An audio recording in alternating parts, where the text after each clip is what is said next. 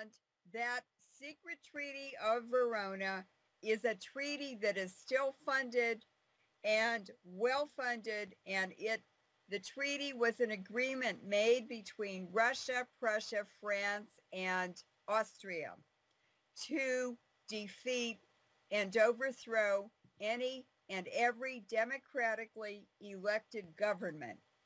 And that even included anywhere around the world. They were talking about Europe, but they also said, and anywhere else around the world where it's not happening now, but it may happen in the future. They were of particular concern regarding the American colonies.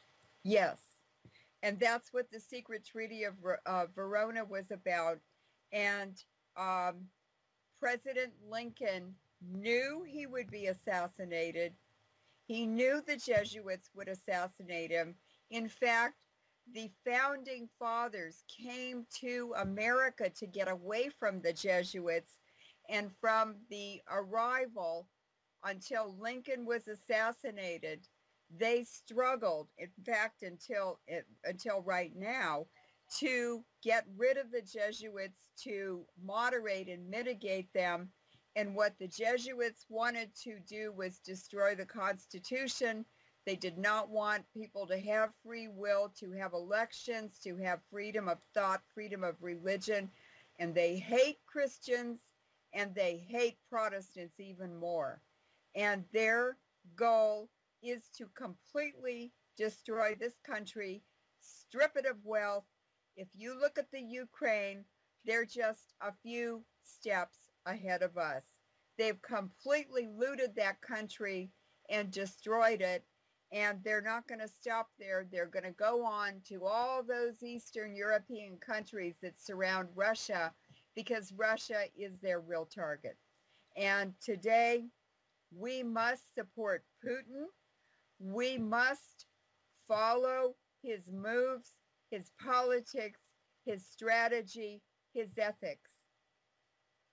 And he is the only hope right now, because he has stood up to the oligarchs. He has stood up to the forces driving this nightmare across the world that created the Fukushima disaster and many other disasters, especially the poisoning disasters, GMO, nuclear, vaccines, fracking, all of that. They're behind all of those. They destroyed our education system. They've destroyed Congress. Obama is even Jesuit trained. Are you surprised? You have a wonderful quote on your website. It says, "We are living history. Mankind as we know it is being transformed with a very dangerous technology and with an unknown outcome. We want to leave behind a clear and accurate record of what transpired for those who follow." That is our mission statement. That is. And yours too. I really enjoyed our conversation today, and I want to thank you both for helping put this together.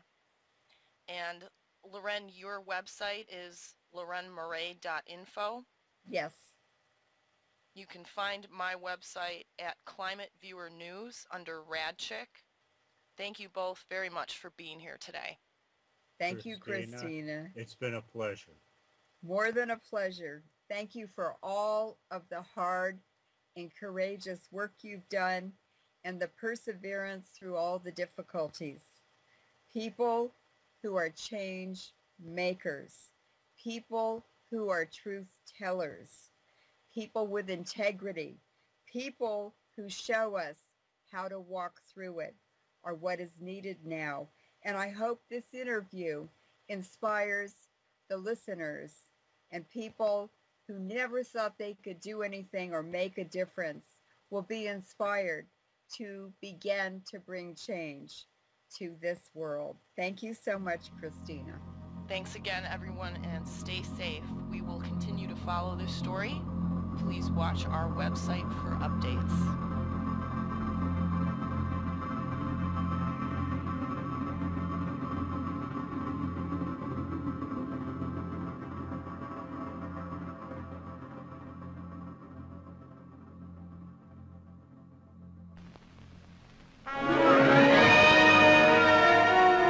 Eastern Airlines serves 26 of our 50 United States. But today, we look beyond assigned flight patterns, and we see the miracle that is America. Her names are written on the land, and the peoples who wrote them are diverse as the land itself. Polynesian mariners landed on the shores of this island from their outrigger canoes and called it Hawaii. The Spanish found this stretch of coastline lovely and named it the Jewel, La Jolla. An Indian tribe cut this name with the flint tip of a feathered shaft, Mojave. In the shadows of the Rockies, our conscience named a settlement Fair Play. Scandinavian mythology swept a plateau that rims the Grand Canyon and called it Valhalla. The French embraced the Mississippi with a parish, and they called it Baton Rouge. Hilling this Pennsylvania farmland, German settlers named it Heidelberg. The English settled Cape Cod and called the county Barnstable. E pluribus unum, one from many. This is the miracle we celebrate today. One nation indivisible, with liberty and justice for all. We celebrate not the final achievement, for there is much still to be achieved. We celebrate the promise, the progress, the hope.